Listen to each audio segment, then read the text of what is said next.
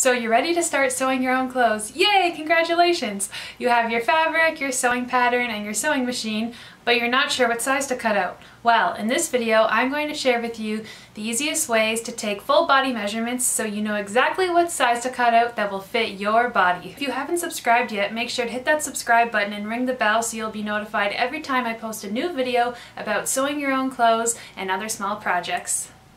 Let's get started. To take full body measurements, you're first going to need a tape measure and a pen and a piece of paper so you can write them down as we go. The first measurement you will need to take is your chest measurement, which is often referred to as the bust measurement on sewing patterns.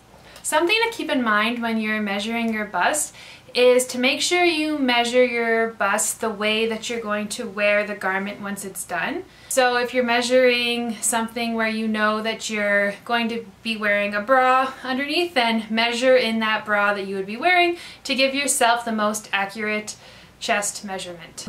Lay the tape measure around the part of your chest that protrudes the most. So for me, as an example, I lay my tape measure around where my bra would be and around the center of my bra cup. And I don't hold it so tight. I hold it pretty loose in my hand and comfortable. And I just write down the measurement that shows there. So for me, it shows 40 inches, so I'm just going to write 40 inches down. Now, to measure under your bust, to be honest, I often don't use this measurement, but some people do, so it depends on the type of garment that you're making. But for that, you just measure underneath where the bottom of your bra would hit, or if you're not wearing a bra, you would just measure underneath the part of your chest that protrudes the most. The next measurement you're going to need to take is your waist measurement. To find your waist, I've found that the easiest way to do this is to measure just below where the bottom of your rib cage is and the top of your hip bone. So I'll show you where that is on me. And I've just found that this is where my natural waist is.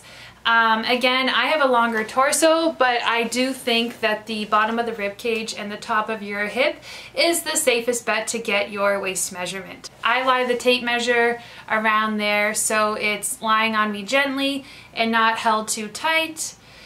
And for me, my waist is measuring at 34 inches. That was my waist measurement standing up. And I also measure myself sitting down because when I sit down, bodies redistribute weight, and I found that that's really helpful to get an accurate fit on dresses and blouses.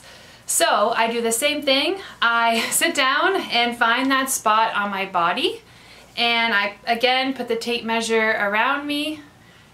And for me, that measurement is 35 inches, so an inch bigger than when I was standing up. The next measurement you're going to need to take is your hip measurement.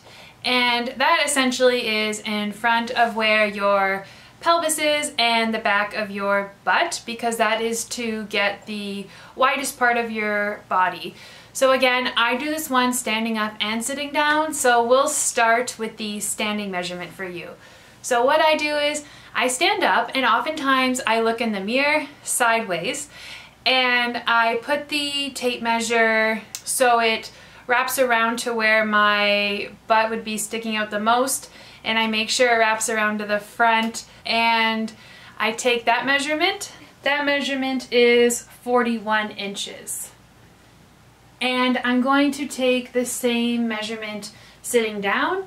So similar to my waist measurement, I will keep the tape measure wrapped around my hips.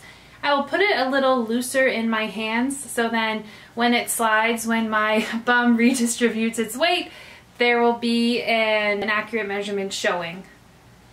So that measurement for me is 44 inches. Stay tuned for my next video where I'll show you how to use your body measurements to cut out the right size on your next sewing pattern.